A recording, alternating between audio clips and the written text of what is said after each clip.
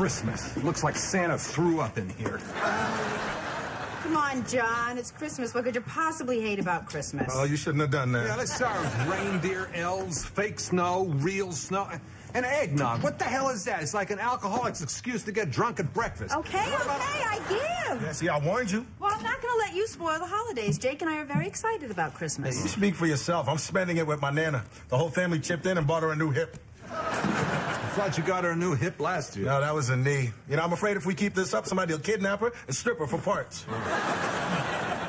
Okay, Bob's in big trouble. I just got into a fight. What? What happened? I'm walking down the street minding my own business when all of a sudden I hear someone call me by my old high school nickname. Next thing I know, I'm kicking the living crap out of the bastard. Well, who was it? Santa Claus. You went to high school with Santa Claus? Not the real one.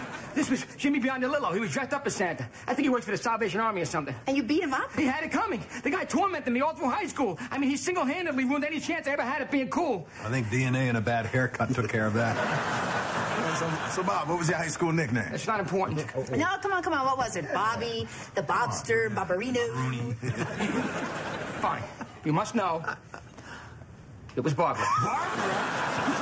One time I went to high school wearing shoulder pads and I'm branded for life. Whoa, you wore shoulder pads? It was very in at the time. Yeah, for girls. Hey, I had very narrow shoulders, which gave my mother an easy delivery but plagued me later in life.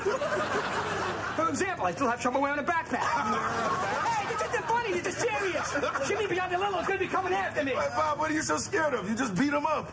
Well, truth be told, I kind of sucker punched him. I may have also bit him, scratched him, and pulled his hair. It was very violent. I think I broke a nail. He even fights like a barbarian.